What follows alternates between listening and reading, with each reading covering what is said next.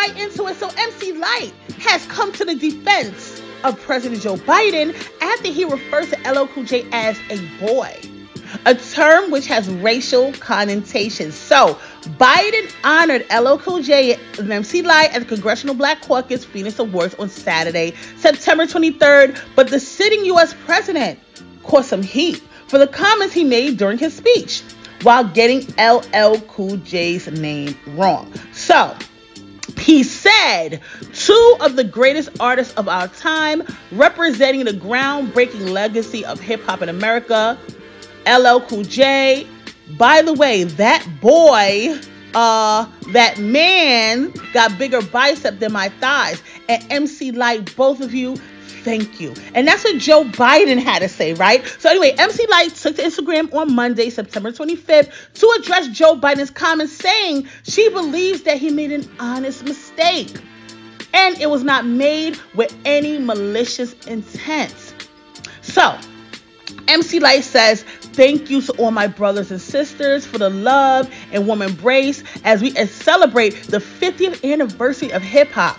First, I want to say I have nothing but respect, love, and admiration for my big brother, llcoolj, for being a pioneer in this business, for helping me write some of my iconic rhymes, and for inviting me to be a part of his tribute during the Kennedy Center Honors, a high-ranking achievement which has only been bestowed to one hip-hop artist to date, the GOAT, llcoolj. I will forever thank, honor, and love him. Oh, that's so sweet, right? She continued to say, in regard to the recent occurrence during the Congressional Black Caucus Phoenix Awards, while I do not condone any disrespect of any kind, especially to a black man we all love and hold in high regard, I must say, I was actually there. I do not believe President Biden's comments were malintended. He made a mistake, and a mistake I'm sure he regrets.